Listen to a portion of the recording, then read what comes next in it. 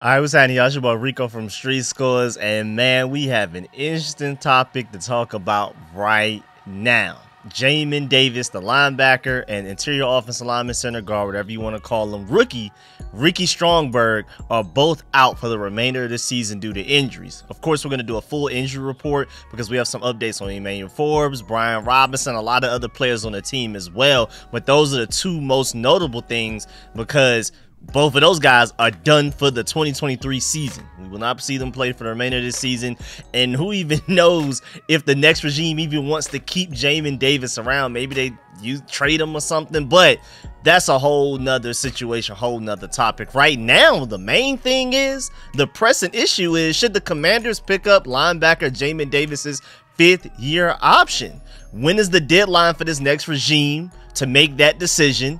How much would it cost them? Is it worth it? Do I feel like we should? All of that type of stuff. So we got to dive into all of that and everything.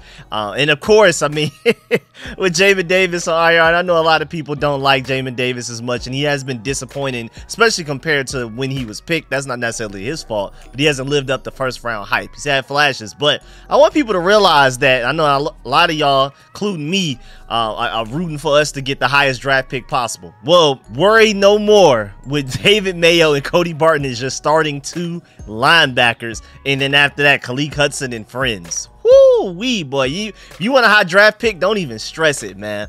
Woo-wee. We're going to talk about the rest of the schedule and what those linebackers got to go up against as well. But before we dive into all of that, make sure you stiff arm that like button, stiff arm the subscription button, and stiff arm the bell next to that subscription button so you get notification each and every time I release an informative and opinionated video just like this one, man. Make sure y'all stay tuned. I have so much content I'm working on. I'm going to talk about that whole Montez Sweat thing, so make sure y'all stay tuned for that. I'll probably come out with that tomorrow morning. Again, so many ideas, so many video topics I got to talk about that I'm probably going to be coming out with 2 videos in a day, quite a few days in the upcoming future. Of course, I will be live streaming this upcoming game against the Rams as well, so stay tuned for that. And at the very least, I need to be coming out with at least 1 video a day. I had a couple of days off. I was super busy. Now we right to it. So without further ado, man, let's go and get to it. Let's get it. He's our quarterback for the 5-10 years, and I truly believe that.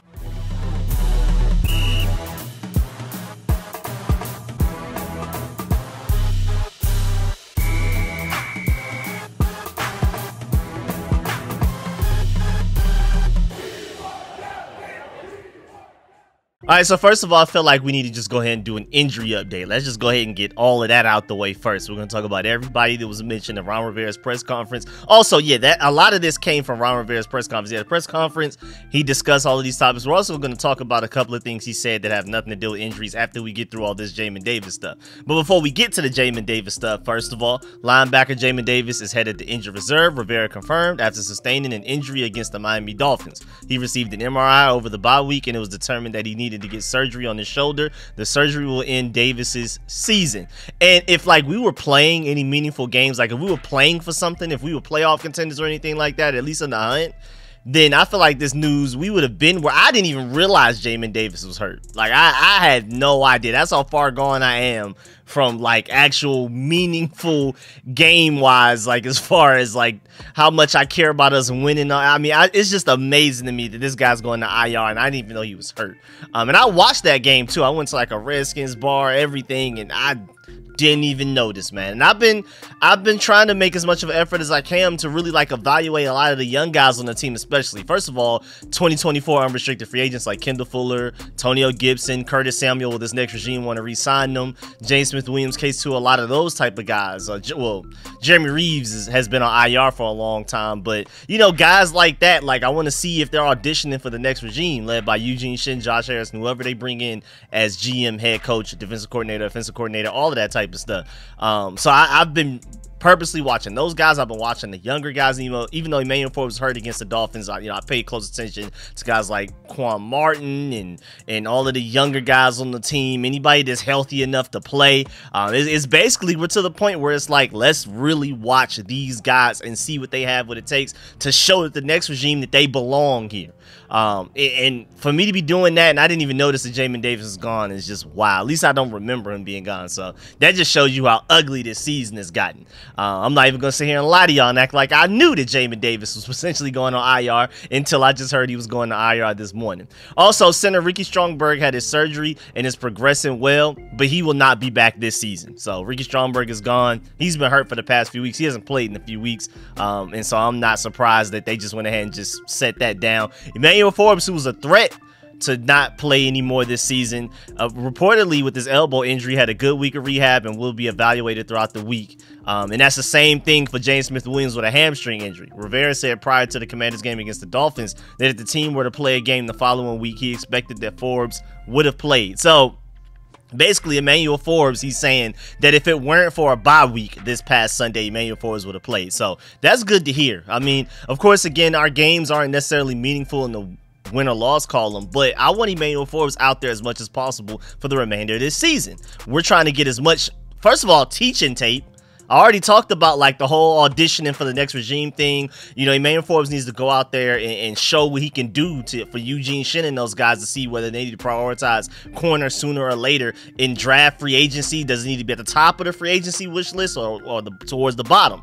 Right now it's looking like it's going to be towards the top, but you know, you never know if Emmanuel Forbes just finishes very strong. Anything can happen these last few games, but it's not like it's just one game left and then he just goes crazy and he looks like like Darrelle Revis, and we're just only like, man, it's only one game. If he somehow, for some crazy reason, looks like Sauce Gardner out there the last few games, that's going to change things. Do I expect him to do that? No, but I'm happy that he's healthy enough to at least get the opportunity to do so. So I want him to go out there and show what he can do for the rest of this season, because it's going to affect our offseason plans. Even though he is a rookie this season, going into his second year next season, it's going to determine whether we need to get corner high in the draft, early in free agency, pay a top guy in free agency, or just pay a depth guy, type of thing like that. And of course, whether they want to keep Kendall Fuller, re-sign him at the end of the season or not, that's going to determine a lot of things as well. That's why in my most recent mock draft, I was taking a corner within the first 3 rounds, because boy, I think it's a bigger need than people probably realize. Also teaching tape, like I just mentioned a little bit earlier, that Emmanuel Forbes needs to play as much as possible, so that when we're in the off season, even before we're talking mandatory mini camps, OTAs, training camp, all that, even before that, I want him watching his own tape. Like, okay, this is what I can do better. This is what I already do well. How can I improve on that? This is what I do not do well. How can I fix those things? And the more tape he has, the more game experience he has in regular season games, not just off season practices, the better that he could potentially become. So I want that. And then also, of course, like I said, he's got to audition for the next regime, man. He's got to show us what he's got. But moving on, Derek Forrest is still getting evaluated by doctors, and there's no update on when or if he will return this season. So Derek Forrest is just up in the air. Right now it's a coin flip, and it sounds like it's not even likely that he returns. And then also the team is going to check in on Sadiq Charles to see how he feels. So maybe Sadiq Charles comes back before the end of the season. Who knows? And then Ron Rivera also expects Brian Robinson to be ready to go for practice this week. So he was banged up. It's good to hear that Brian Robinson will be available to come back, even though, you know, I love Brian Robinson, but right now we're in evaluation mode right now. Brian Robinson, to me, has already proven that he's, at the very least, advanced statistics-wise, whether we're talking about opinion, if we're being subjective, whatever you want to talk, but objectively, according to advanced stats that, you know, agree nor disagree, nothing. Like, it's just stats. They just there. Brian Robinson is a top 7 running back in the NFL. And we're not just talking like yards ran. We're talking efficiency. We're talking advanced stats. We're talking yards after contact per carry. We're talking about how he contributes in the passing game as a blocker, as a catcher, as a receiver. He's top 7 in a lot of really important stats for a running back. So I know what Brian Robinson is gonna do. I know that the next regime probably really likes Brian Robinson, even if they don't feel like he is a top 7 running back. He has no worries about being on this team next year or not. I want to see Antonio Gibson as much as possible. I want Antonio Gibson to get as many opportunities to show this next regime that he should be here next year and beyond, because Antonio Gibson, like I already mentioned, is one of the guys who's a 2024 unrestricted free agent. So when this 2023 regular season ends, after we play the Cowboys, Antonio Gibson is no longer on our roster technically. So just go ahead and throw that out there just to let y'all know. So again, these last few games, win or loss doesn't really matter that much. But the reason I'm still live streaming during these games, we're going to watch these games together just like we normally would. A lot of evaluation stuff going on, like I've already mentioned. So there's a lot of players we're looking out for, most notably Sam Howell's development. That's number one. Can Sam Howell go out there and show he should be the franchise quarterback? Do we need to spend our first round pick, our potentially top 4, top 3 first round pick on quarterback, or are we going to spend that pick on building around Sam Howell? That's a big fork in the road, man. So Sam Howell, along with all of the other young guys that I just mentioned, I mean, you better go out there and show what you can do for the rest of this season. But yeah, man, moving on, let's go ahead and get to Jamin Davis right now, man. Let's get busy. That boy Jamin Davis, it's ugly. With him gone, again, like I mentioned in the intro, that means that David Mayo and Cody Barton will be our starting 2 linebackers. If you have 3 in the field at the same time, you throw Khaleke Hudson out there. And then after that, even with that, that's not good. And then even just after that on the depth chart, it's not good. Well, maybe the bright side is my boy Jabril Cox finally gets out there and plays, because I truly believe in Jabril Cox's talent, but we're just not giving him any run. Every time he's available, all he plays is special teams and things like that. So I want to see more Jabril Cox out there with Jamin Davis gone. So if there's any silver lining, maybe that means that Jabril Cox will be able to play some of these remaining games. We'll see how this goes, man. It's about to be really chaotic. But just to let you know, I feel like a lot of people are mostly here for this exact answer right here. How long do the Commanders have until they have to figure out whether they're going to exercise Jamin Davis' 5th-year option for 2025 or not? May 2nd is the deadline. So Eugene Shin, Josh Harris, I'm definitely assuming, I'm 99.99% sure the next GM, head coach, defensive coordinator, all of those guys will be here for that. And they're going to come together and make that decision by May 2nd. The decision may not even take that long. They'll probably come in and be like, oh, definitely no, before we even get anywhere close to May 2nd. You know why? Because right now, if we were to pick up his 5th-year option and actually give him that year, he would cost us $13.3 million against the cap in 2025. Does he look like a $13.3 million cap hit right now? Does he? I mean, let me know. To put it in perspective, he would be the 2nd biggest caps hit on our roster right now. Like, the only person who's a bigger cap hit right now this year, and of course, cap space goes up and up and up. Players get paid more and more as the years go. So that's 2 years from now. So, you know, things, of course, are going to be different. But right now, if Jamin Davis were that level of a cap hit, he would be our 2nd biggest cap hit, above Curtis Samuel, Kendall Fuller, Terry McLaurin, Logan Thomas, literally everybody on the roster other than Jonathan Allen right now. That's insane. That's actually really scary. So I highly doubt the team is going to do that. I mean, I'm not even sure if Jamin Davis has done enough to be here, period. Like I said, they may even do whatever it takes. I can definitely see us being in big time sell mode when this next regime comes here. Once the season ends and then you can officially start trading again, free agency, all of that type of stuff, I wouldn't be surprised if we're trading a lot of young guys. I wouldn't be surprised if we don't bring back the guys that are 2024 unrestricted free agents. They just may want to do a complete clean sweep overhaul, basically like an expansion team type of thing. Get as many draft picks as possible and just start all the way over. So I wouldn't be surprised like if we don't re-sign Kendall Fuller, Antonio Gibson, Curtis Samuel, a lot of these guys, even though Curtis Samuel has shown that he should be brought back. Hopefully he's not asking for too much money, but guys like Cameron Curl,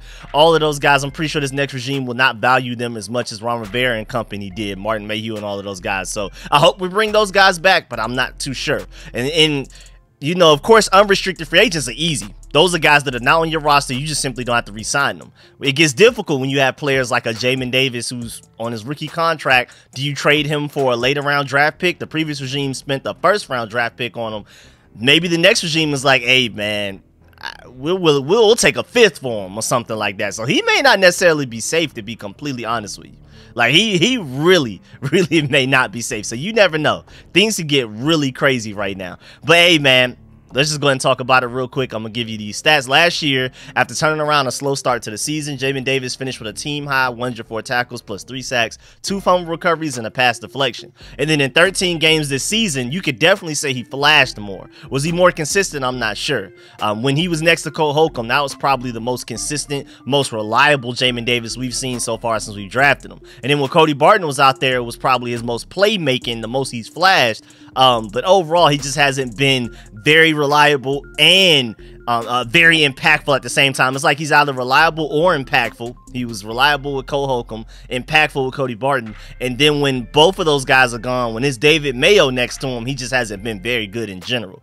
But this past season, well, this season so far, in 13 games, he will no longer play any more games. Jamin Davis total 89 tackles, 8 for loss, 3 sacks and an interception, 2 forced fumbles, and 4 pass deflections. So, again, I feel like if Cody Barton were healthy the whole season, Jamin Davis would have had a better season. He was playing better with them next to him. But those still aren't stats. It's just like, man, there's no way we let him go anywhere. There's no way we don't trade him type of stuff. There's no way we could just give him to another team. I don't feel like he's done enough, especially in the next regime's eyes, to make sure that they keep him. Somebody throws out there a 5th round pick. I don't even think teams will necessarily be calling us for Jamin Davis. I think we'll be shopping him. We'll be calling around to see, hey, man, maybe if we throw in Jamin Davis, can we trade our 5th and Jamin Davis to get your 4th of things? I wouldn't be surprised if they go around doing stuff like that. This next regime has no emotional ties to Jamin Davis. And then he has the whole court stuff coming up. We kind of forgot about that. That kind of got delayed like a year. I think we're going to have to deal with that once again this upcoming offseason. Things are about to be very chaotic around him.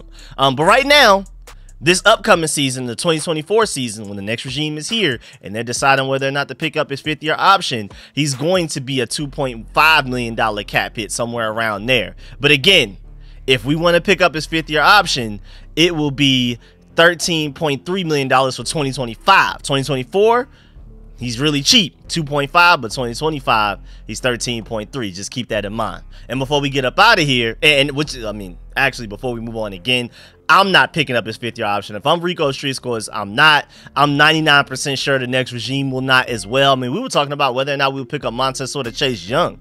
Those guys have definitely been better at their respective positions than Jamin Davis has been. I mean, Chase Young, I know he's hurt for a while, but Chase Young was actually playing pretty well for us before we traded him to the 49ers. And so we didn't, even Ron Rivera and those guys didn't want to keep him. So what do you think about this next regime keeping Jamin Davis, who they did not draft? So, yeah, he's gone. He's walking at the end of the 2024 season, unless he's willing to re-sign for a very cheap contract after the 2024 season and the 2025 offseason, or if he just somehow goes out there and balls out this next regular season in 2024, then maybe we'll see. But as of right now, where things stand, Jamin Davis's 5th-year option will not be picked up. I wouldn't pick it up. So I know the next regime definitely wouldn't. Because I was rooting for him. And he's from, Metro Atlanta area, so I've always been rooting for Jamin Davis, but he just hasn't been good enough to be worthy of a $13.3 million cap hit in a single season. That's crazy. We're not paying him that, dog. You can go find a linebacker in free agency for way more value than that. But moving on, before we get up out of here, Rivera said that it was really good to do some self-scouting over the bye week. The focus over the last 4 games is playing fast and playing well. Has to be a one game at a time mentality and being professional. I don't know what any of that means other than the fact that, yes, it's time to evaluate our guys. It's time to self-scout. It's time to put teaching tape out there. It's time for guys to audition, like I've been saying. But this one game at a time mentality, being professional, is kind of funny because, I mean, we already know it's over with, bro. The playoffs are done. The only discussion right now is what draft pick we're going to end up with. And right now, we have the 4th overall draft pick. I hope it gets higher to even 3. And there's a chance it could be 2. I did a whole video breakdown on how that could happen. What teams we need to be rooting for. What are the percentage and odds and scenarios for that. So if you haven't seen that, came up with that video earlier today. Make sure you go check that out. But also, one notable thing is that Rivera said that he got to see Sam Howell's footwork has improved. Wants to see him continue to step up and keep his eyes looking downfield. And I do agree with that. Again, Sam Howell's development, him auditioning for the next regime, all of those things matter a lot right now. That's number one. Like I've already said, there are a lot of other things that matter as far as player evaluation, but Sam Howell, again, fork in the road. These last 4 games, are you going to do well enough to where the next regime doesn't take a quarterback, one of those top picks? Because they're going to have their pick of somebody. Jaden Daniels, and we end up with the 4th overall pick that we currently have right now, but I think it's actually a strong chance we can end up with a top 3 pick. At the very least, Jaden Daniels will be there. Caleb Williams, Drake May, Bo Nix, Michael Penix. Have you pick somebody? At least 2 or 3 of those quarterbacks that I just named are going to be available where we pick. So, hey, man, Sam Howell, go out there and prove that they shouldn't use one of those picks on those guys. Instead of picking your replacement, go out there and prove that they need to pick the guy that's going to help you, not compete against you. But yeah, man, that's the end of this video. Make sure you stiff arm that like button, stiff arm the subscription button, and stiff arm the bell next to that subscription button so you get notification each and every time I release an informative and opinionated video just like this one. Of course, let me know in the comment section how you feel about everything discussed in this video. Most notably, are you willing to pick up Jamin Davis's 5th-year option for that $13.3 million cap hit that's projected to be in 2025?